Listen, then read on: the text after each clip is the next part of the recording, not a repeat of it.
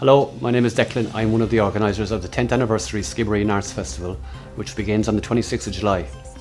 Our opening theme this year is to coincide with the moon landings, when the whole town is going to go to outer space for the night, dress up as astronauts, aliens, whatever you want, and we'll have some great stuff for kids, for the whole family, and we're going to have a specially commissioned band and choir singing all songs to do with the moon. We're hopefully going to have a big telescope here in town that you can look at the moon, and we're just going to imagine what life is like out there in the big blue yonder. We have loads of great stuff on for our 10th anniversary. We've got an amazing group called Amadou and Mariam and the Blind Boys of Alabama, who are an African couple and a gospel group from the States, and they're doing a whole European tour, going to every big city in Europe and Skibbereen.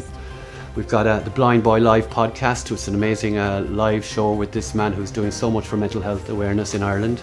We've got a great selection of films, plays. I think we've got 10 plays on for the week. We've got 10 films. We've got an outdoor film in Lissard in the Wall Garden. There's going to be music and popcorn and barbecue, and followed by a great movie. Walks, talks, like the historical walk of town.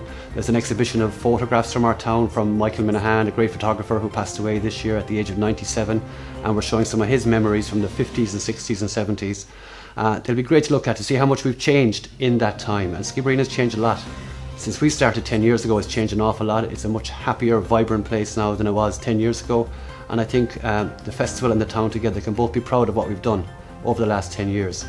So like I say, there's tickets available for everything on our website. It's skibbereenartsfestival.com. It starts on the 26th of July till the 4th of August, and it's going to be amazing.